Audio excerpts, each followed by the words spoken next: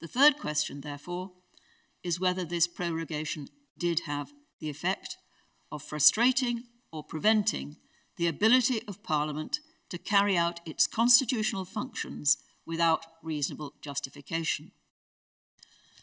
This was not a normal prorogation in the run-up to a Queen's speech.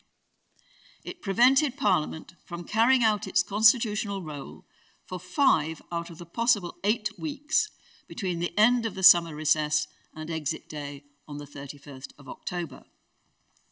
Proroguing Parliament is quite different from Parliament going into recess. While Parliament is prorogued, neither House can meet, debate, or pass legislation. Neither House can debate government policy, nor may members ask written or oral questions of ministers or meet and take evidence in committees.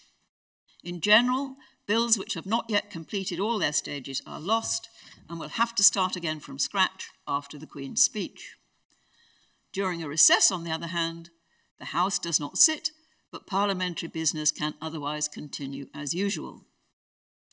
This prolonged suspension of parliamentary democracy took place in quite exceptional circumstances.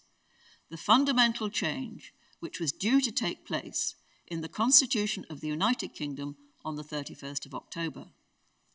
Parliament, and in particular the House of Commons, as the elected representatives of the people, has a right to a voice in how that change comes about. The effect on the fundamentals of our democracy was extreme. Was a, quote, proceeding in Parliament, end quote, which, under the Bill of Rights, it is for Parliament, and in particular the Speaker and the Lord Speaker, to decide what to do next. Unless there is some parliamentary rule of which we are unaware, they can take immediate steps to enable each House to meet as soon as possible.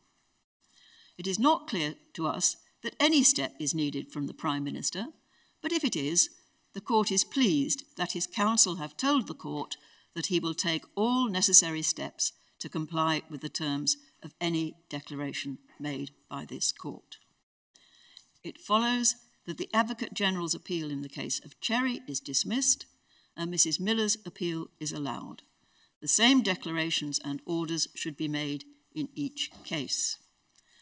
Copies of our full judgment explaining these conclusions and a transcript of this summary will be available immediately after the Court rises, and I urge you all to read them with care. The Court will now adjourn.